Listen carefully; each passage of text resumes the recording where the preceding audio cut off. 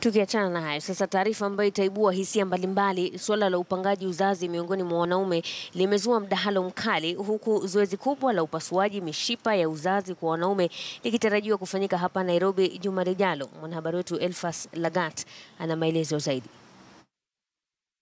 Daktari Charles Ocheng ni mojawapo wa wanaume ambao wameweza kukata mishipa yao ya kiume kama njia ya kupanga uzazi. Anatueleza kwamba japo mkewe hakuridhia mwanzoni, hana majuto wa kuweza kuchukua hatua hiyo. It is in 2008, that's almost 10 years ago.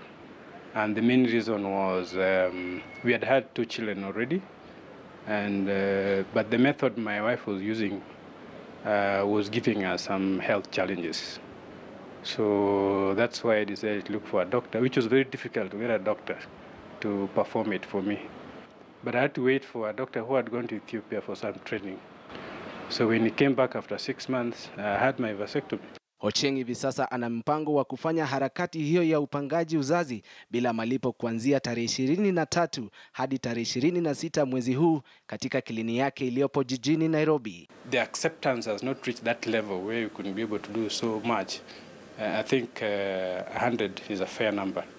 So we expect men to come in from Monday next week. That will be on the 23rd to the 26th. That will be on a Thursday. Wengi kati ya wakaazi wa Nairobi wamekataa kwamba kamwe hawatajihusisha na operesheni hiyo ya kufunga mishipa ya uzazi. Male family planning, whoever introduced it went against the will and the thought of God. Because the thought of God is to allow us to fill the earth. We are supposed to subdue, we are supposed to fill the earth. But now you see, when you do a male family planning, you're reducing and you're refusing the continuity of God, the growth and the expansion of God. Wengine wanasema ni kinyume na maadili ya kidini inayoamuru binadamu kuzaa na kujaza dunia. Miono mingi inazidi kuibuka kufuatia swala hili nyeti kwamba wanaume wanaweza kujihusisha katika tendo la kupanga uzazi kwa kuweza kufanya vasectomy. Hili ni jambo ambalo limezua mjadala mkali baina ya wakazi jijini Nairobi, siku chache tu kabla ya shughuli hiyo kuanza Jumatatu wiki ijayo. Elfas Lagat, KTN News,